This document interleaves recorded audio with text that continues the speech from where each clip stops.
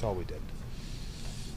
Previous games we worked on power play. We've done some other things at the end there, and today we just worked on penalty kill. They're the number one power play in the league. Are they also, in your mind, the scariest? Just the way that the cohesiveness, the way they move the puck?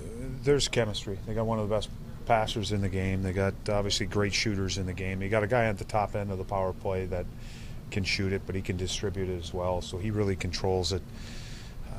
There's lots of weapons out there. But I will say this, and it's a credit to our league.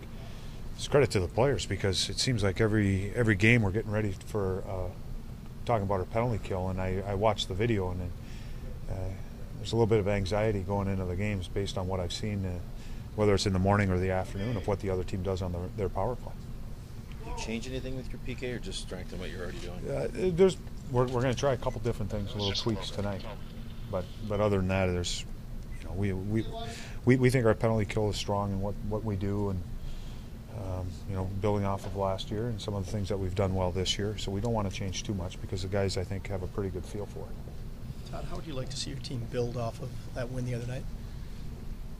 Continue to do the things that we did in that game. To me, we were skating. We were engaged in the game.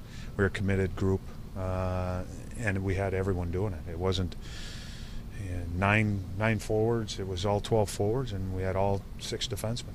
Do you need a win to validate that, or do you just want to see the same effort, same type of? I believe we can be better.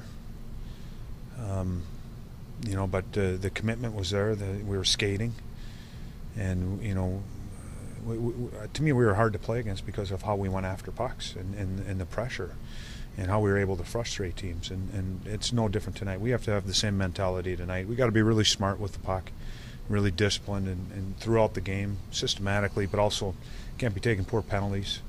These guys are 33% at home and 27% overall. So if you're in the box 4 times, I mean, you can guarantee a goal for them based on their stats. So we have to be really smart in how we manage this game.